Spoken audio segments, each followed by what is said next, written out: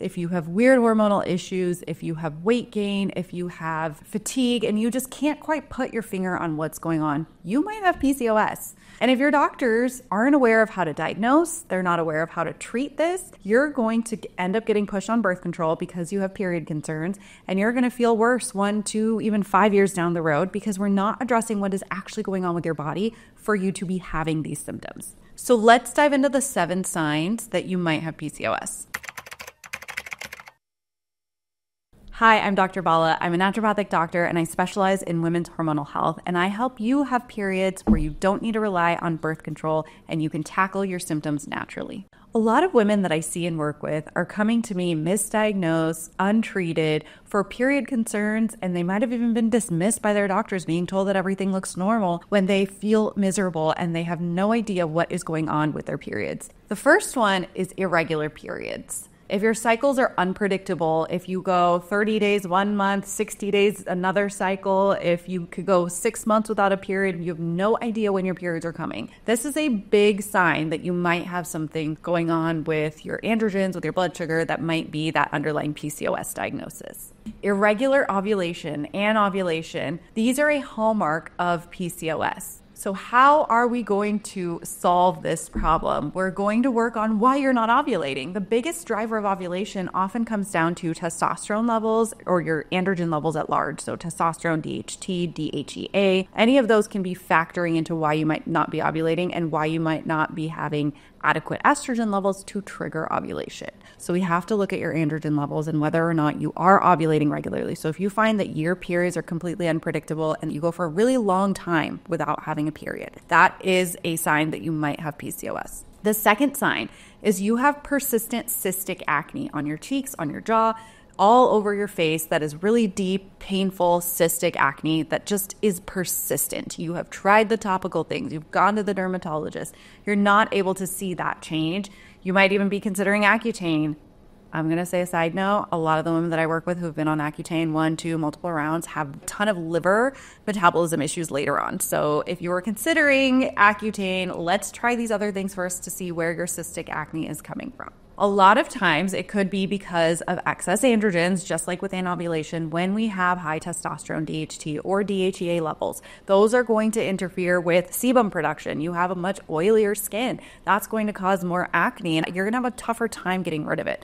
We may also be dealing with a lot of gut inflammation, a lot of gut dysbiosis when it comes to PCOS. I often see this in women with PCOS and honestly women with hormonal issues at large. And that is going to cause a lot of cystic acne. So if you're noticing it's particularly on your cheeks, particularly on your jaw or your chin, any of those could be gut related or androgen related, and often can be a big sign that yes, you might have something like PCOS going on.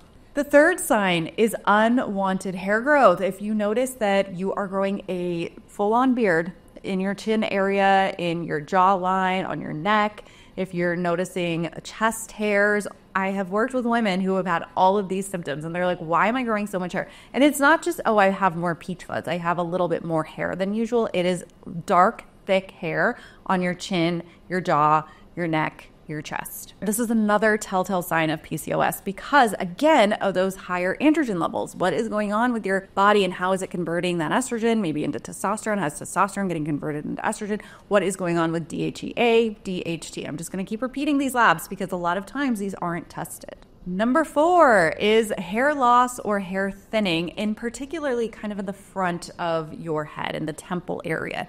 That is typically a sign associated with insulin resistance and what we see in PCOS. So this is going to be marked specifically by high testosterone and DHT levels. So supporting this, we might consider something like zinc. We might consider something like saw palmetto. We might consider your gut health as well, because gut inflammation, gut dysbiosis are also going to be playing a huge role in diffuse hair loss. If you notice, like, the hair loss is everywhere. I'm just shedding a bunch of hair. That may often be from inflammation, from gut, something going on there. If you're noticing it just in the crown of your temples, that may be more androgen related. You might have a little bit of both. I often see that in women with PCOS, where we have gut issues, inflammatory issues, and androgen issues.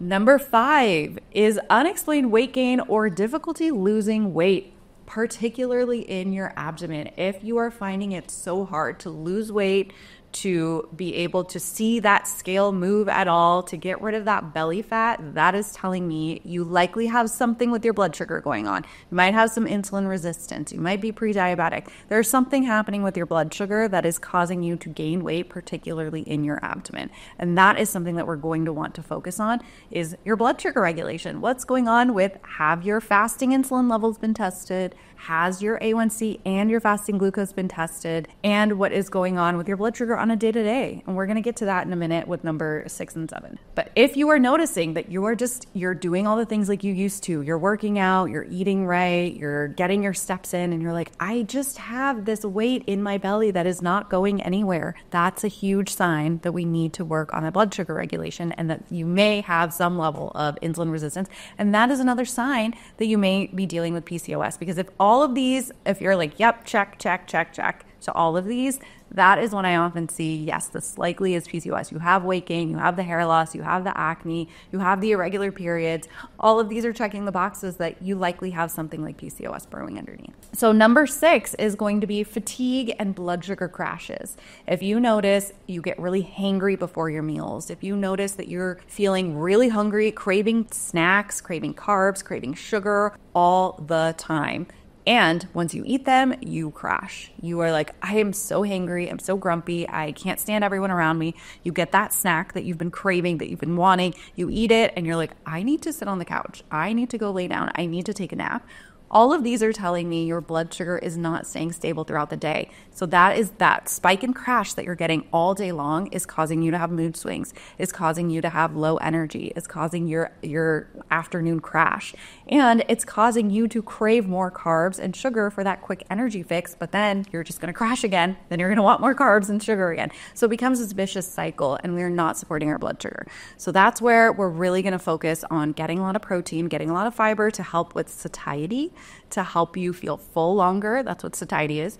And to help with gastric emptying, to slow that down so that your blood sugar is staying stable. We're not getting the spike and the crash. We're getting a sustained release of that blood sugar and that insulin over the course of the day. So you're not getting spikes in your mood, in your energy, in your blood sugar. And lastly, that brings me to number 7, which are mood swings, depression, anxiety, all of those mood symptoms, and especially if they're fluctuating on a day-to-day. So forget your cycle right now and think about how your moods are doing on a day-to-day. So if you wake up and you're like, I'm feeling good, then you eat something, you crash. Then you're craving sugar and carbs. Then you eat something, you crash. You're craving sugar and carbs. And you feel irritable. You feel moody. You feel grumpy. You feel anxious. You feel low. All of these are, and they are up and down throughout the day, all of those moods. That is telling me your blood sugar needs some stabilization. So just like we talked about, I want you to focus on 30 grams of protein per meal. I want you to focus on getting lots of fiber. So that's going to be 30 grams per day of fiber. So 8 to 10 grams per meal is what you're shooting for. And that is going to help you stay full. That's going to help with that blood sugar. You're not going to notice those crashes. You're going to notice more energy. You're not going to feel like you just need to lay down, sit down. You're going to want to move. You're not going to be craving sugar and carbs because you're going to feel satisfied. You're going to feel full. You're going to have the energy that your body is craving, and you're not going to have the crashes that you are trying to avoid.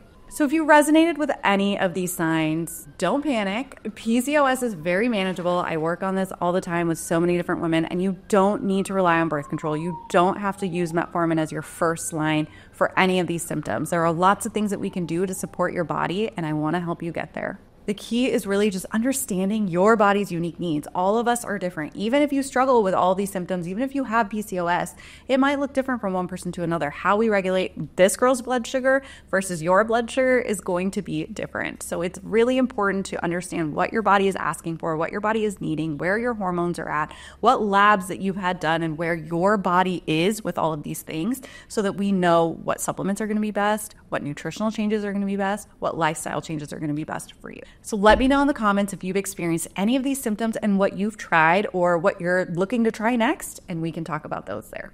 Don't forget to like and subscribe. It's free for you, and it helps me create more content and more information for you to access easily.